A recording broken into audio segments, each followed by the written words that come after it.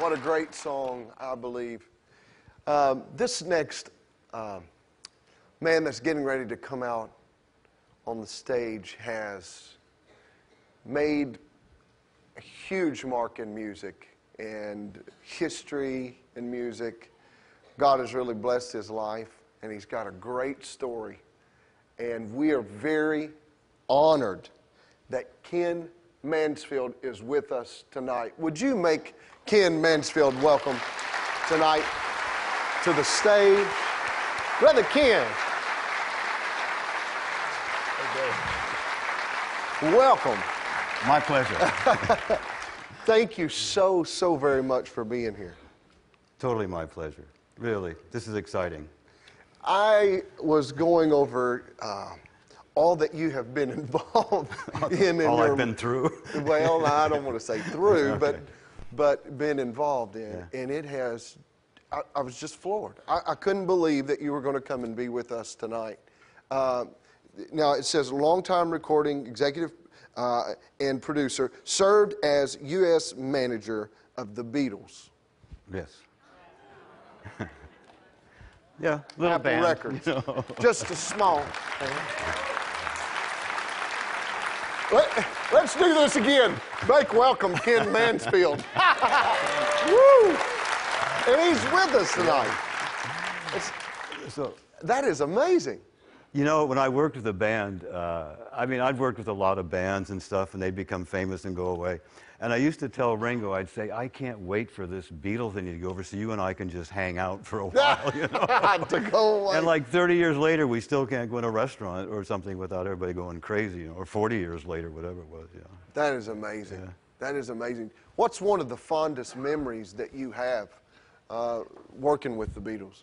Well, I think, you know, I was in the music business for 30 years, and there's a lot of highlights, but I was on the roof with the Beatles the last time that they did their last concert, which is one of the most historical moments in rock and roll. Yeah. It was just like a dozen of us up there. And to sit up there and to be a part, an inner part of the whole thing, and they hadn't performed for I forget how many years, and they were on the verge of breaking up, and everything was so crazy at Apple in London then. We were on top of a 5-story building, January 29th, downtown London, filming this thing for the Let It Be film. It was freezing up there. And they came out and they started playing the songs and stuff, and everybody was fighting with each other, and everything was just a mess. It was like a nightmare. And all of a sudden they started playing. And if you look at the film and Let It Be, you'll see Paul and John look over each other, and it's like, yeah, we've been together a long time, and we've been through a lot, and we're close, and this is what we are as a good band. And when you watch that, Yeah. it's just special. But those of us that were there, we didn't realize that they were going to break up. We didn't realize this was a special moment. We were just doing our job, you know. And we walked off the roof and down into our offices and went, wait a minute, something happened here. Yeah. And we didn't talk about it for 30 or 40 years. Nobody just even talked about it. And I don't know, it's like those of us there were like two guys in a foxhole. We're like bonded together forever, you know. Yeah. Special moment.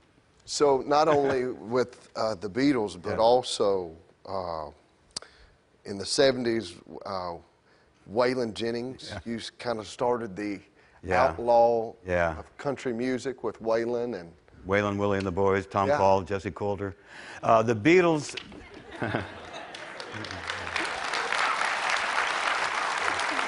that's amazing.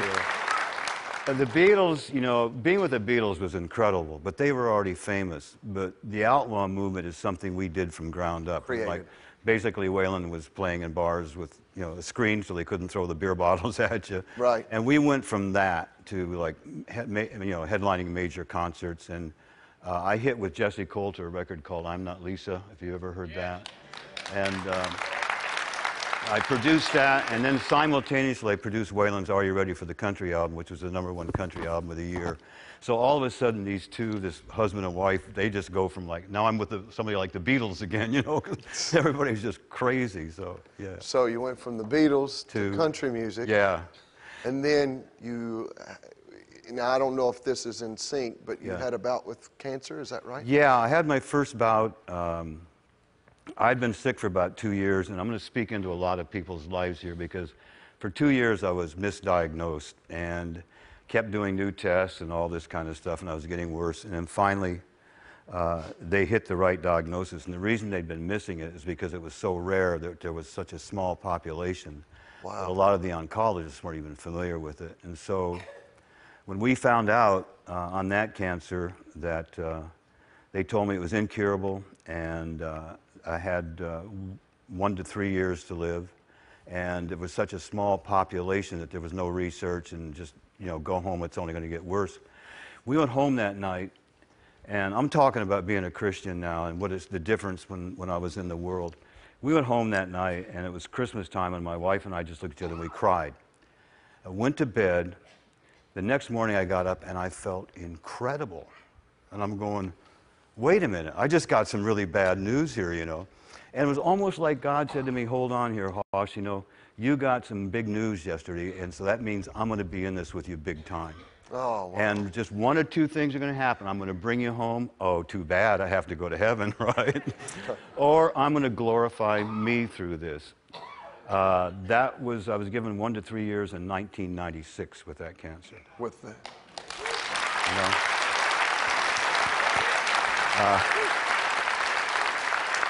Then, go ahead. So let's back up. Okay.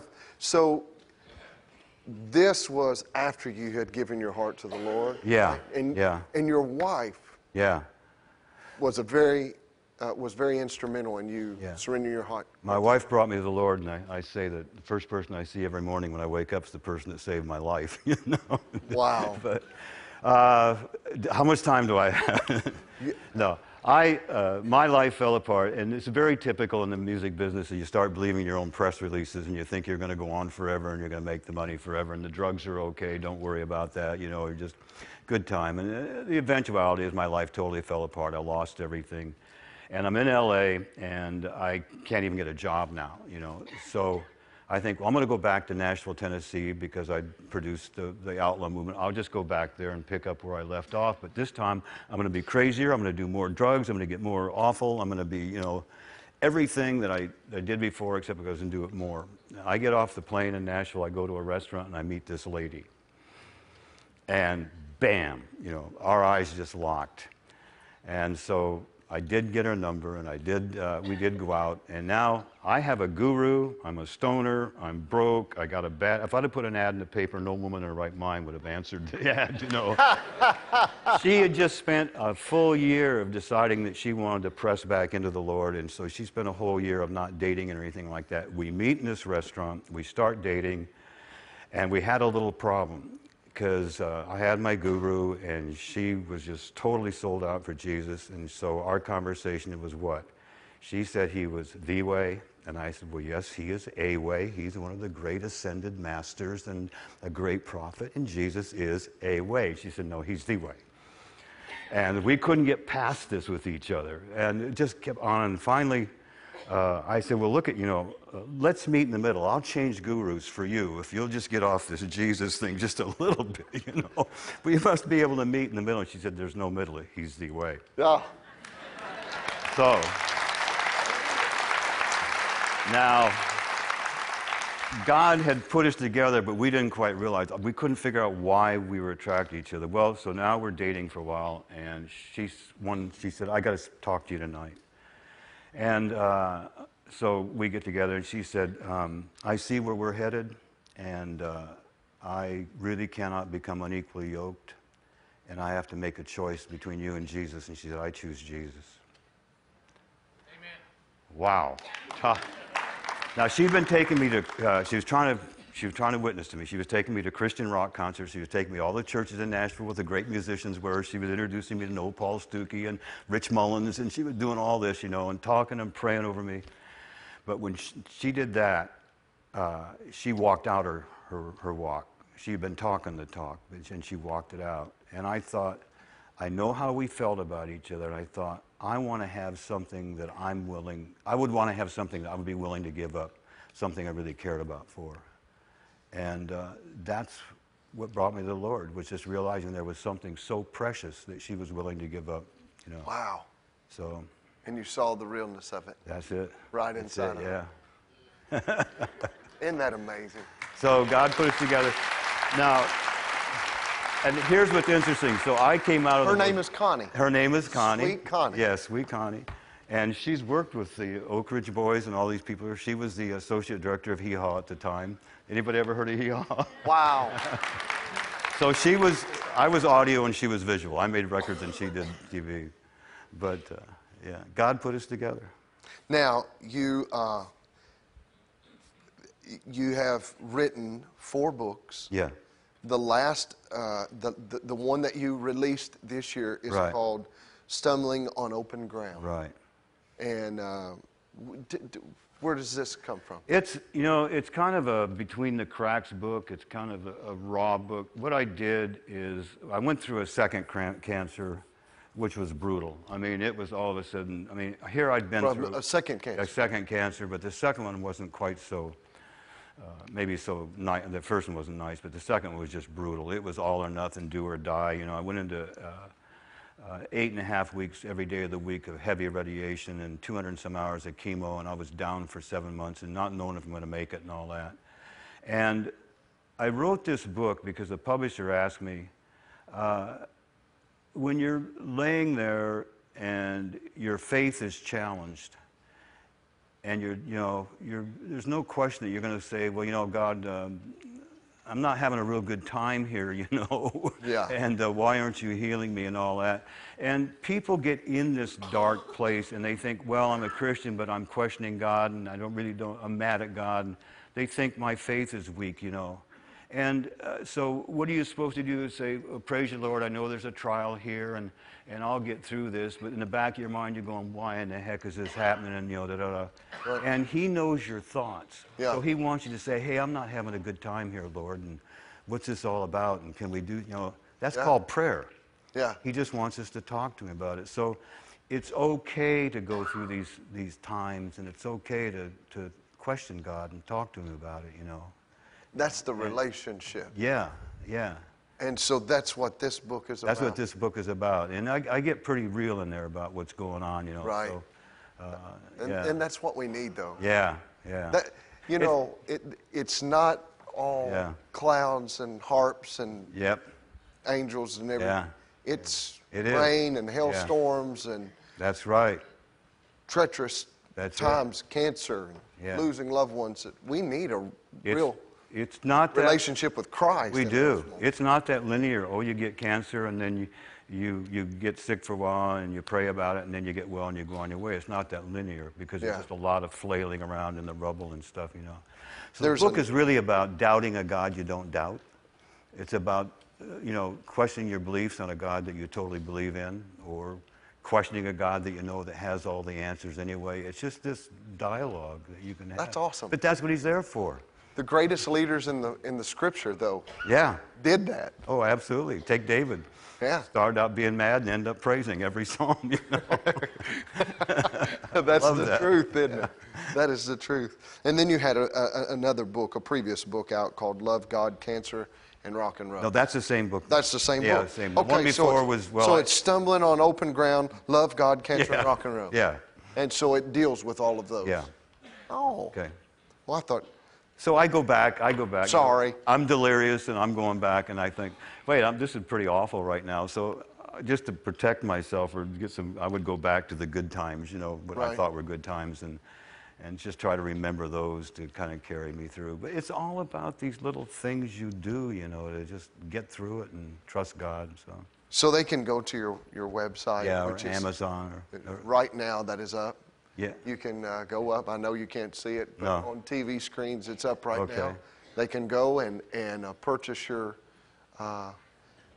new book that's out, which Yeah. we all need. We all need those uplifting Yeah. times and Yeah. real moments. Hey, he went through that. I'm going through that. Yeah. You know what I'm saying? Those type of moments. Yeah. And then there was one last thing that I wanted to make mention. So we go from being at the last Beatles concert on the roof Yeah.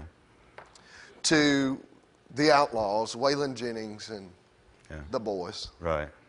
Just a good old boy. Anyway. I tell you what, and the Outlaws made the Beatles and the rock bands look like choir boys when it They came did? to, oh boy, I tell you.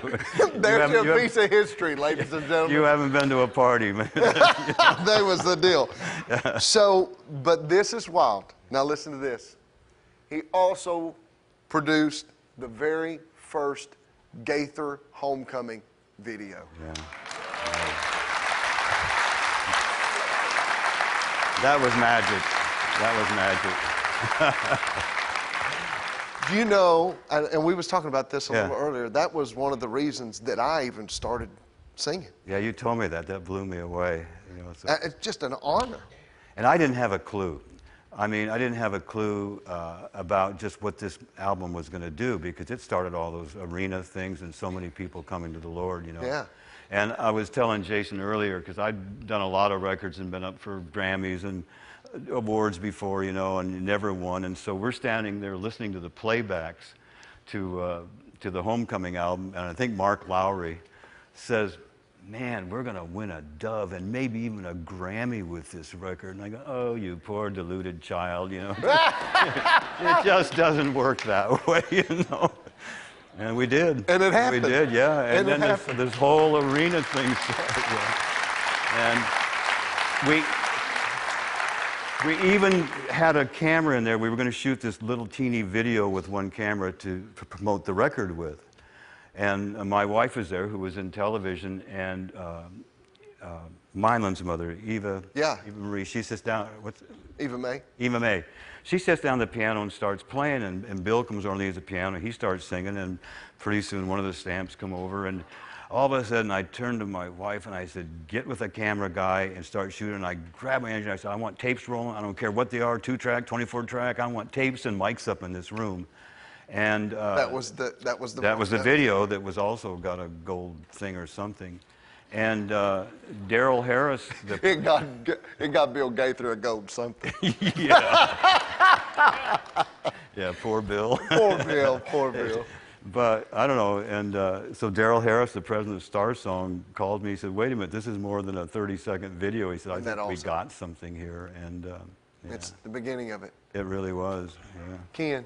My pleasure. Thank you so much. Thank you. God bless you. you. God bless you. Woo! Go out and get his book, Stumbling on Open Ground. You need to get his book. Do that. Have we been blessed tonight already? Huh? Let him know one more time. How about it for Ken Mansfield? All up there.